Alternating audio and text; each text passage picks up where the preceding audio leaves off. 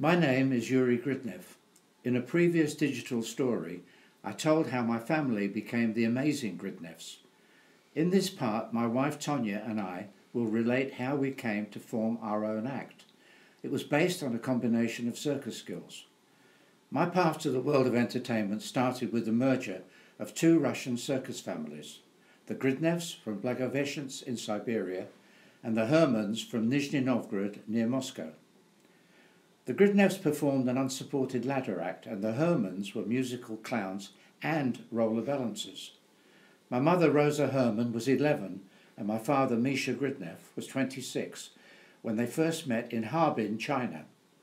They toured the Far East including China, Hong Kong, the Philippines, Indonesia, Singapore, India and Ceylon. The Gridneffs went on to South Africa and joined Pagel's Circus. They were there for 5 years with the ladder act and the flying trapeze. The Hermans came to England from India and settled in Hammersmith. That put them in a position to help the Gridneffs when they arrived from South Africa in 1937. Father and mother married and a year later I came along. Their only spoilt child. I admit it, I was and I loved it. During the Tower Circus seasons, we lived above a bakery in Corn Street. I was christened in St Thomas's Church just across the road. Some of my earliest memories date back to this time, especially during the summer of 1944. I was 5 and just starting infant school in Devonshire Road. I used to watch the acts in the Tower Circus every day. I especially loved Charlie Caroli. We had the privilege of working with him in later years on his TV show Right Charlie.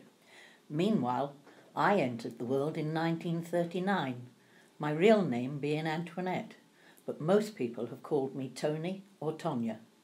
At the age of 3, I was sent to a local dancing school with my older sister, and I loved it. My sister didn't continue for long, but nothing would stop me. I loved being part of the annual show Happy Feet. At 6, I was taken to see a pantomime, and that was it. I wanted to dance in shows like the girls on the stage. At the age of 12, I auditioned for the Graham Nelson's Juveniles and passed.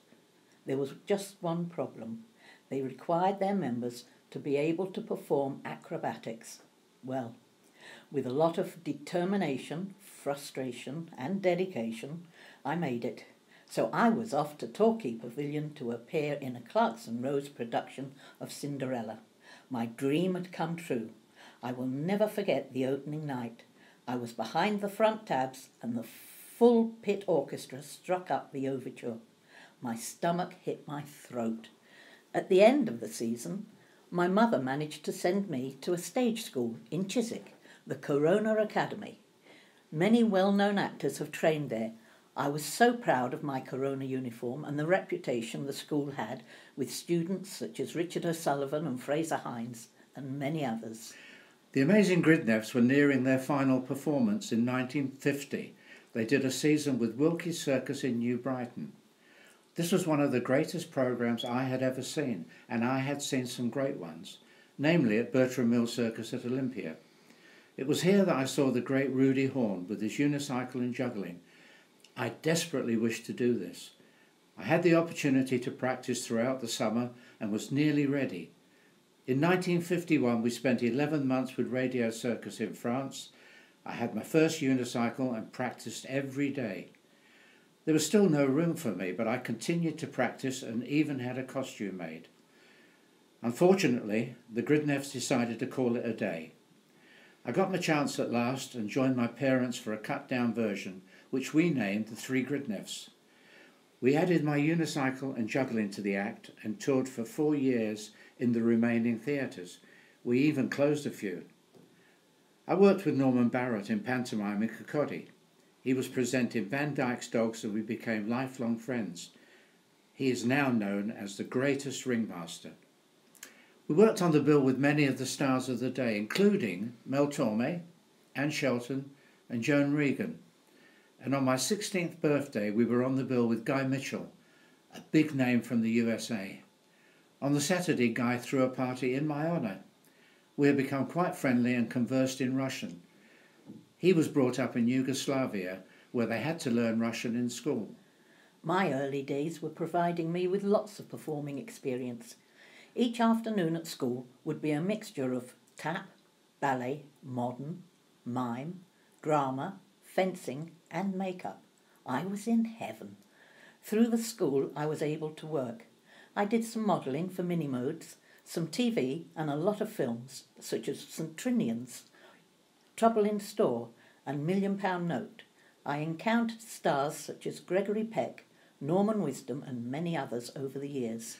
In later years, I also ventured into film and TV work as an extra in many programmes, including a Russian officer in Tinker Tailor Soldier Spy, a second Shreve in Doctor Who, and my first experience as a clown in an advert for Jacob's Club's biscuits. I was allowed to keep this costume and used it in our clown shows. Come each Christmas, it was panto. Christmas of 1955 was quite special. The panto was Mother Goose, starting in Ryde, the Isle of Wight. It was a special year for me. The act in the panto was the three Gridneffs. It so happened that they were in the same digs. One day, my friends and I were sitting at the table when Yuri first walked in. I turned to my friends and said, "I will marry him." We became friends through that season, but nothing more. The following year, I was working at the Ideal Home Exhibition, Olympia, demonstrating the Goblin teas made. I was dressed in a red goblin outfit that was not very attractive. Imagine my horror when I looked up and saw the man of my dreams, Yuri, was walking towards me. He took me home that night and our courtship began. That summer, I worked as a dancer and part-time redcoat at Butlin, Skegness. That same summer, while touring the variety theatres, we were in Skegness at the Parade Theatre. The show was Carol Levis and His Discoveries, an early form of talent show. I was on train duty that Saturday, so we grabbed some time and got to know each other better. We had offers to tour the USA and Germany, but my mother would not leave the UK.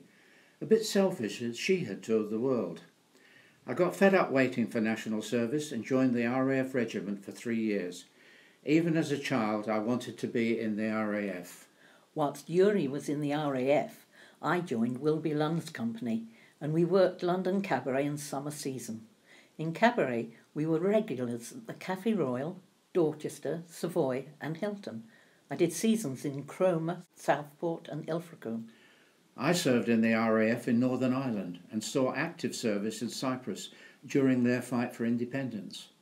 When my time in the RAF ended in 1961, we got married and started our own act.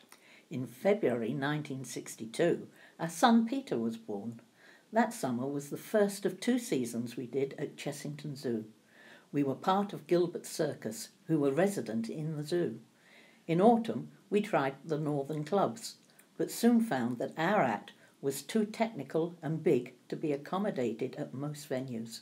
We had to adapt to a smaller, more contained performance that was more suited to the venues we were to work. In a working man's club in Doncaster, we followed an act on stage called Jerry Dorsey. He later changed his name to Engelbert Humperdinck. At the Wishing Well, Swinton, the audience were busy eating and drinking and paying no attention to us. This was until we reached our last trick, the fire torches. Yuri caught his hair alight. I shouted for him to stop and brushed it out with my hand. I continued with the trick and we took 7 curtain calls and were late at our second venue. By now we had 2 daughters, Natasha and Lara. When we were working in the theatre, the children would sit in the wings so they could see us performing. They were forbidden to move. In the clubs, we would leave them in the communal dressing room. It was hard work arriving with all our props, plus 2 toddlers and a carry cot, usually through the audience. In 1969, we did a week's variety at the Bristol Hippodrome. Joe Brown was topping the bill. On arriving for band call on Monday morning, we were directed to our dressing room, which, as usual for speciality acts, was at the top of the building. We were about to mount the stairs with a 7-year-old, a 5-year-old and a pram.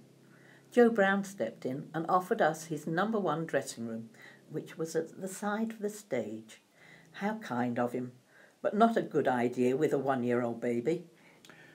While having a drink following a round of golf in Yarmouth with Russ Abbott, he introduced me to a young Les Dennis, who he said would make it big one day. With me on this photo is Frank Carson, Stan Boardman, Renato, Roger De Courcy, Russ Abbott, Richard O'Sullivan and Les Dennis. During an 8-week season at Butlins Pwllheli, we had 4 different stars: Frank Carson, Ken Dodd, Les Dennis and the Platters. On the last of Frank's weeks, he asked us who was on the next week. We said, Ken Dodd. He said, maybe.